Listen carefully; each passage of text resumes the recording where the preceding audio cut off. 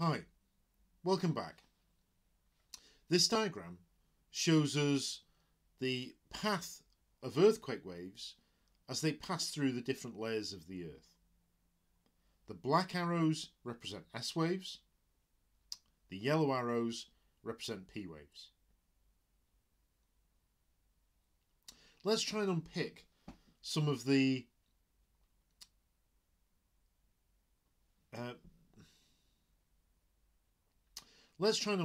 features that we can see on this diagram. Firstly, you can see that all of the wave paths, should I say, on this diagram are curved. The reason for that is that the velocity of the earthquake waves changes with depth. Because it's constantly changing, there's a constant refraction of these waves actually going on. Most importantly, though, for our understanding of what's happening in the Earth, are the occurrence of what we call shadow zones. Shadow zones are places on the Earth's surface where we don't detect earthquakes from particular locations. This particular diagram is a cross-section right the way through the Earth. So if we look at an earthquake that started what's slightly incorrectly called the epicenter there, near the top of this diagram, should really be the focus of the earthquake. The earthquake waves spread out from that location. Earthquake waves will directly travel from the epicenter, or the focus should I say, to 104 degrees away from that location. So that's an angle in the middle of the Earth of 104 degrees. I'll show you what that means in a moment. Beyond that point, so beyond 104 degrees from the earthquake focus, we don't see any S waves at all. The reason for that, as we established in part 1, is that there must be a liquid deep within the Earth. It's how we know there's a liquid outer core. Because that liquid outer core stops P waves from travelling. There's also, though, a P wave shadow zone. So between 104 degrees and about 140 degrees from the earthquake focus, we don't see any P waves. And the reason for that is that the P waves get refracted. They get bent as they go into the liquid outer core. The reason for that is that the earthquake waves slow down significantly when they hit that liquid. Partly because it's dense, so the density increases. Partly because the liquid outer core has no rigidity. That'll have an effect on slowing the waves down. So the location of these shadow zones is what told Gutenberg, for example, that there must be this boundary between the mantle and the core, where the properties of the materials in those layers change suddenly and significantly. We get evidence for the solid inner core because the earthquake waves that pass through that actually speed up a little bit in the inner core. So they arrive 180 degrees away from the earthquake focus a little bit faster than we'd expect, say compared to the ones that arrive at 140 degrees. That's what Lehman was working out. So we can see that earthquake waves and their behaviour is the key to working out the nature of these layers. We can actually work it out or approximate it ourselves. Let me show you what I mean. if we have a piece of polar graph paper here, just because it shows angles quite nicely, let's draw on an Earth, and if we have an earthquake focus up there, the last record of that earthquake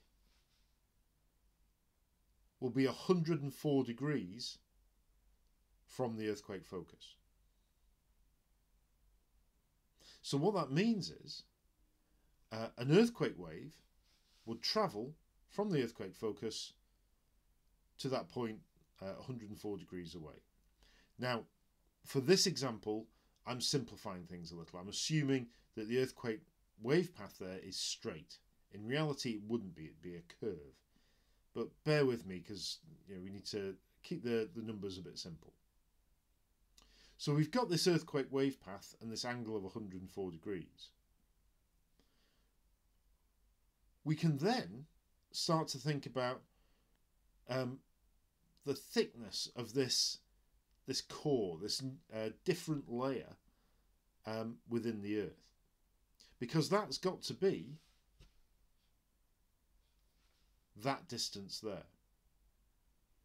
That distance is going to be the thickness of the core. This is how the size of the core was first calculated.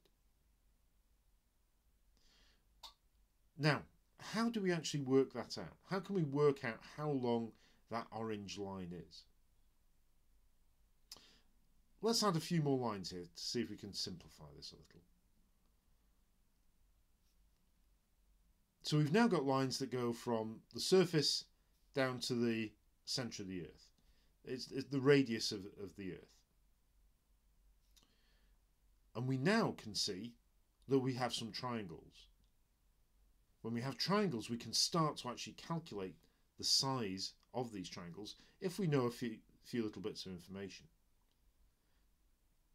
The bits of information we know is the radius of the Earth, which is about 6,370 kilometres.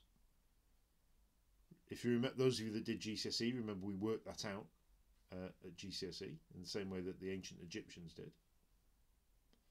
And we've got an angle in the middle there for a right angle triangle of 52 degrees, because it's half 104 degrees. So when we've got our triangles like this, let's just simplify this a little, there we go. When we've got our triangles, we can now start to work out the length of that orange line, because that orange line is the adjacent to that 52 degree angle.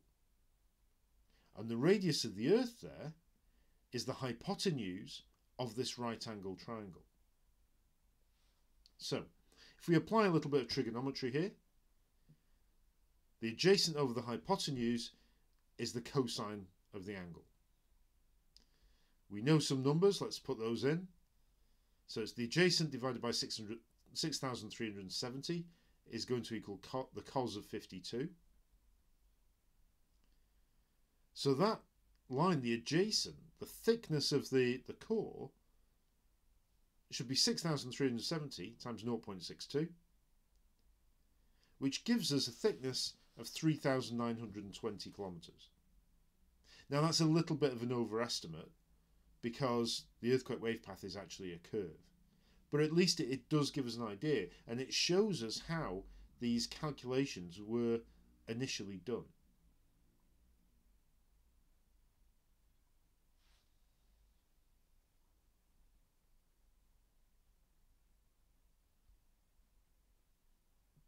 Okay then.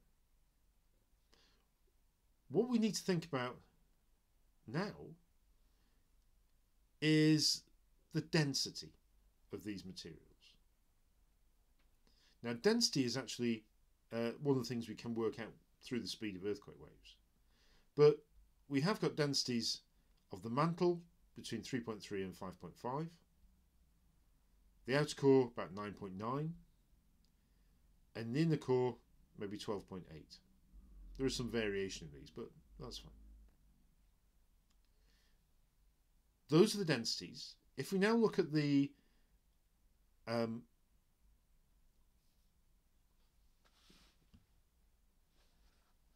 the velocity of earthquake waves, we can actually then start to work out more things about the Earth's layered structure.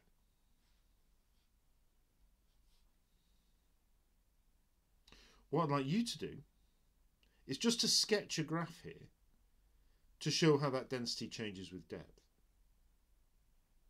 Think about the figures we've done. Notice there are no figures, no values for density there. We can just go from low to high.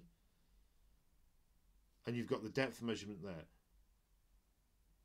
Have a go at that now.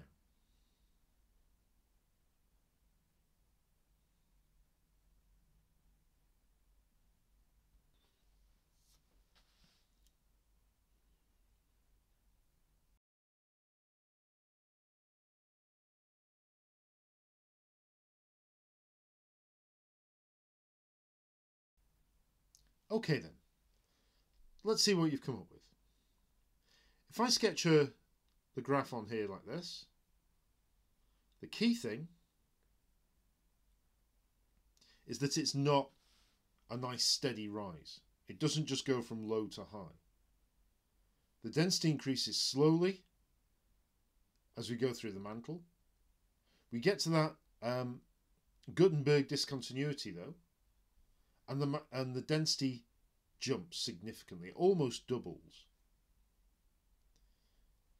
There might be a slight rise then as we go down through the outer core, and then there's a smaller but still sharp jump when we hit the inner core.